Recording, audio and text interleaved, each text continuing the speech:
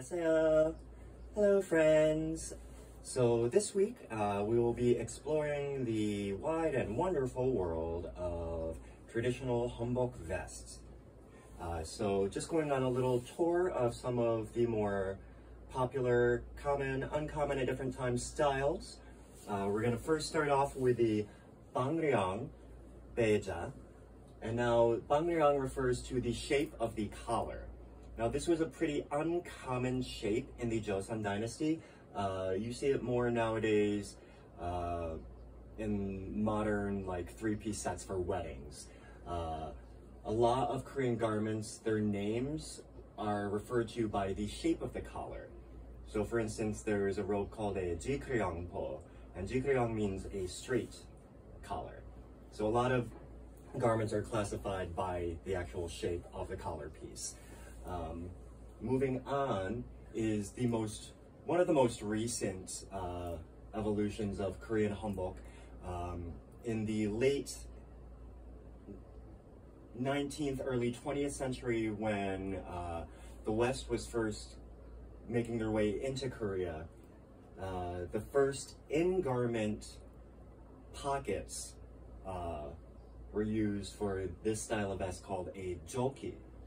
Now, previously, they would use pouches secured to their belts or carried in hand, but there had not been actual in-garment pockets. So this was quite all the rage in the late Joseon Dynasty, where men could put their glasses, put tobacco, all the wonderful things that pockets can do, as we know. So moving on to the longer style vests, this is called a Dap'ho.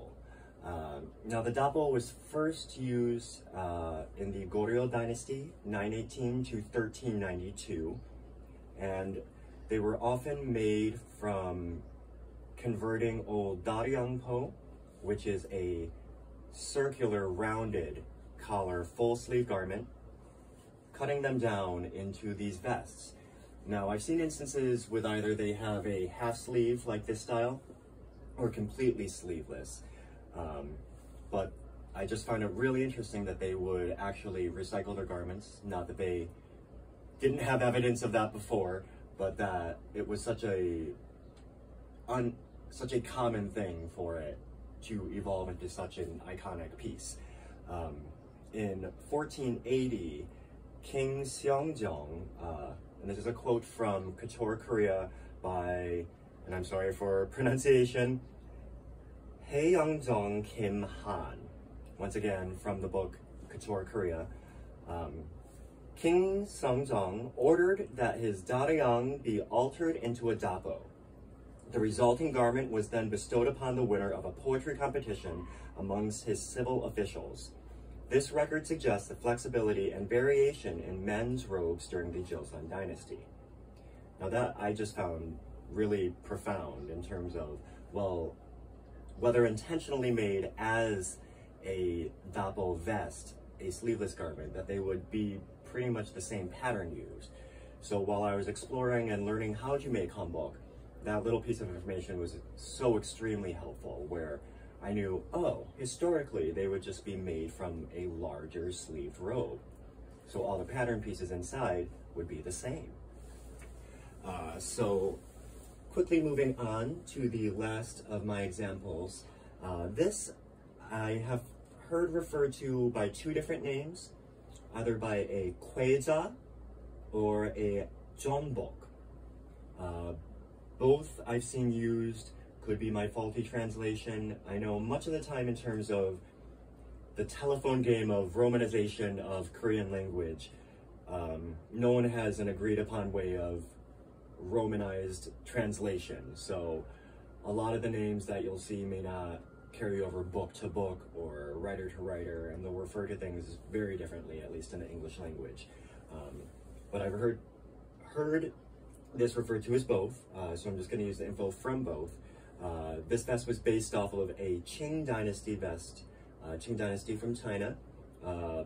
Obviously, it had no collar, attached in the center front by two knot buttons, and could flare out on the side. Now this would be worn over a military garment called a cholik, like I am wearing right now, with the pleated lower skirt.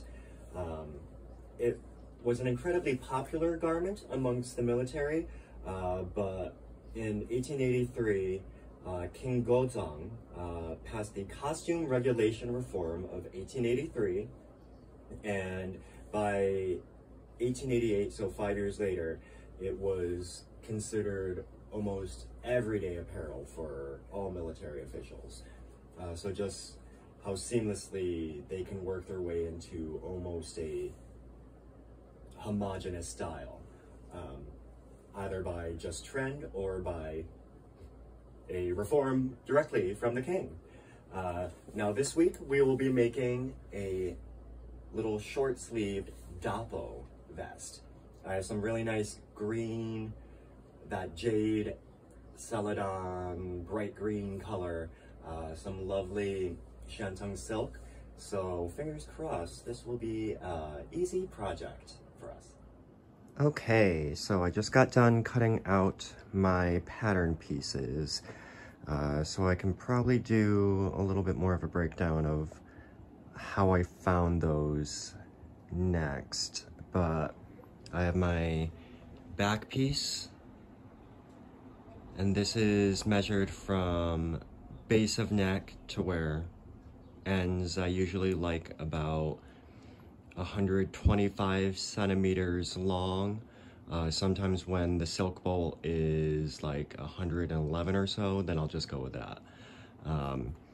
Then I have 4 pieces. These are the front panels.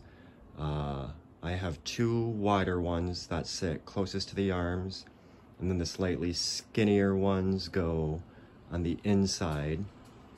Then we have my collar piece here, which I'll fold over and then attach. This is one of the gorun, which are the little ties that will tie up. So this is the longest one that will attach to the left side of the front that ties over. Then I have the 2 ties, one on the right side of the vest that ties on the inside. And then from the remaining edge bolt, I have 2 pieces of about 16 centimeter wide silk, which I'm going to overlay, and that will be the secondary long golden tie. Now for Goreyo vest, sometimes you can do sleeves, sometimes there aren't. I just sort of look at what's out there and take the average. So here I have about the length of my armhole folded over. So that's about 29 centimeters. So I just double that, and then this is the width of how long is going to come down on the cuff of the arm. So I have left arm, right arm. So this I think was about 2.5 yards. I took the last of the bolt, which I always end up doing. But just a little picture at how little is not used. So I have a little strip here, and then a little strip at the very end. Where are you? This one, this bit, and that. And those are my leftover scraps from the outer shell. Now I'll get on to cutting the lining. We are in day 2.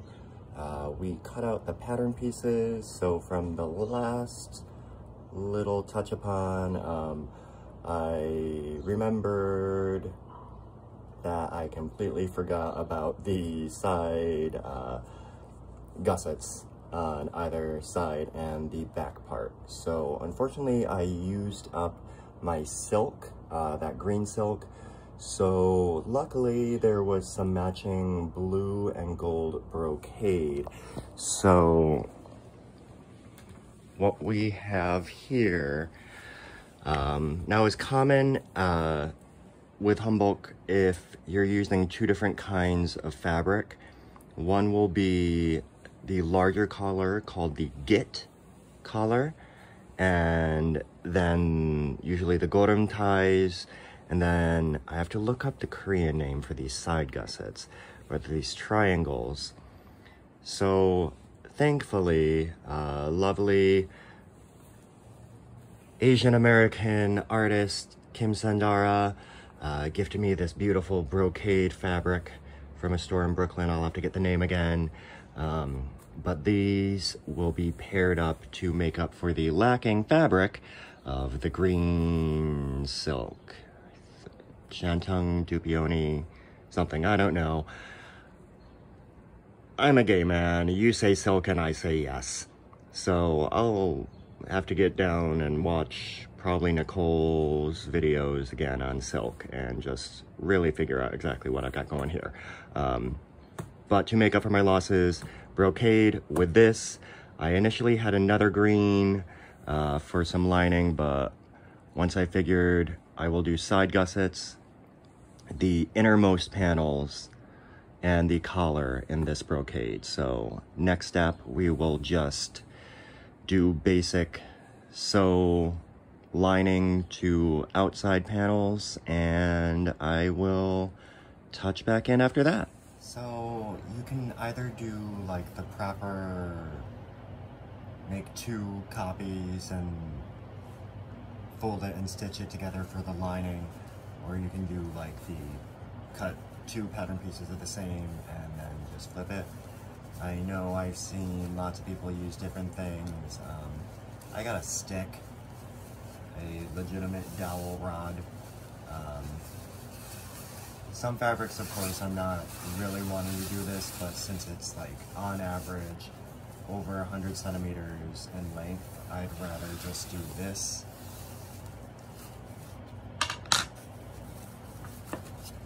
And have everything flipped. Well, that's really not too bad of a combination. I'm usually not one too much for brocade because of the fallout of gold threads everywhere. Actually, I really like this combination. Just a little pop when I've been going straight solids forever. But now on to pressing and ironing. Okay, so this is editing me from the future quickly. Just thought I'd give a quick little diagram showing. So I don't really use patterns. I remember my measurements from what I need for different lengths and sort of go from the rectangles of it all, which I have found through later research is fairly accurate. Obviously, historically, bolts would have been slimmer, so you would have done things longer ways, but a lot of the measurements and patterns are influenced by historical bolt width, which common throughout the world. So we have our back piece, the dwitgil, two apgil, and two sop. These are the four panels that make up the front. And I have two long and two shorter goreum, which are the sash ties, two some, which is the sleeves, but for this, it's those little half sleeves. I'm probably going to guess there is a different word. Some refers to the Korean word for sleeve as a full iteration.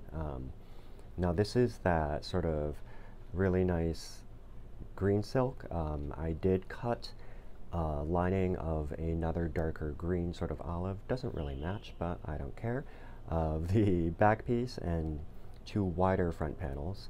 And then down here is my quick little diagram of what I cut from the blue and gold floral brocade. That includes the side triangular gussets, two new salt pieces, so I will use these from the green as lining for this, and another cut of a git, the wider collar piece. And I'll use this green silk one to layer on top. Now in terms of putting these together, just a quick, these are the two apgil, two sop. right along, and then the wearer's right side is a little triangled out, so it's the full expanse of the sole on the bottom, and then sort of angles upwards. The get collar being the last, the shoulder seam, and then our two some with the triangular gussets on the back. Now your dwitgyu, you will also see commonly a seam straight down the back. So I'm going to guess that is in relation to the bolt width, where you just wouldn't have had such wide fabric here. So, I mean, disclaimer, like many, this isn't exactly a sewing tutorial. This is just sort of what I've learned how to do, and I mean, people seem appreciative of what my hanbok looks like, so thankfully it can't be that too off course. So this is just sort of my way of learning of how I figured things out. Obviously, I have much more to learn and will endeavor to learn proper techniques, but some things I have found I have been doing right, luckily. Fantastic. So back to the video. We are stitched together our three main body pieces. We have collar and sleeves over in that little pile underneath the table. So we have apgi and sop, which are the inner. Apgi and sop. I haven't found the Korean name of what the side gussets are. Some garments have them, some do not. Like on the pleated military choriks, those obviously, since they're pleated skirts, there's no such need. But for these are both on the back and then on the front sides. So sop, apgi, and we have get collar and Dallyeong-Po, which is the white little bit of collar. That will be sort of the finishing touch. So now I am going to sew together the tops of the back piece to the tops of the front pieces. And I do that about 15 centimeters in. And then we'll fold down these sections for when the collar comes in. Okay, so now we are joining up the side gussets. Right now I've already pinned it. I'm changing it up a little bit. I want these to overlap a little bit. Usually they'd be like specific triangles, so like really to a point, but I'm not that good quite yet, and I'm lazy. So I make a little bit wider. What I could do, like for instance with this, these are the side gussets. I could just do a simple attach together, stitch down, and then open it up.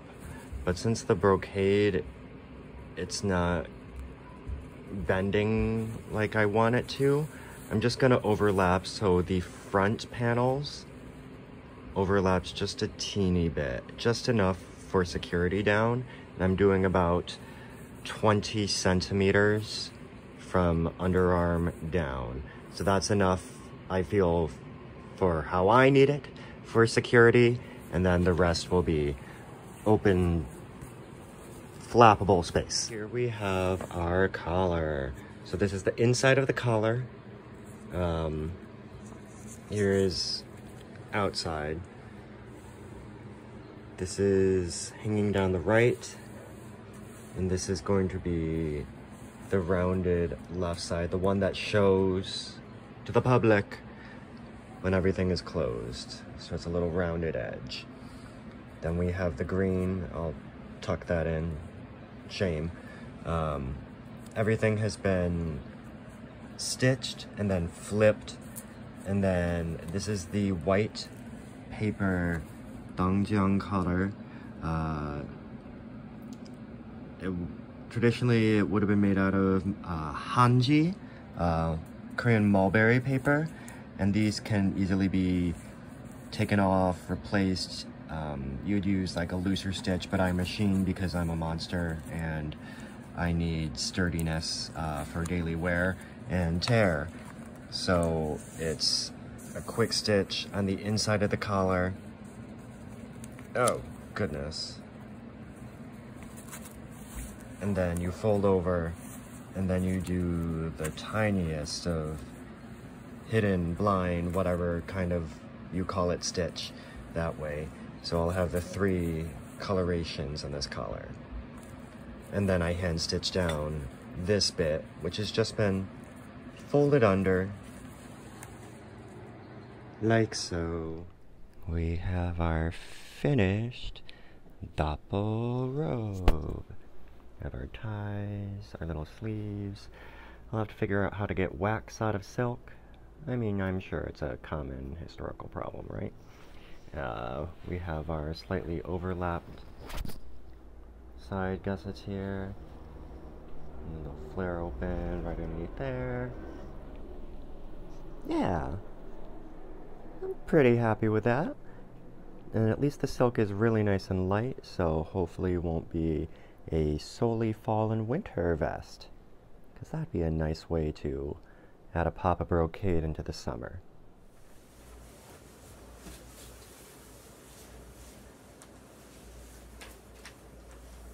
So I am so pleased with this Dap'ho.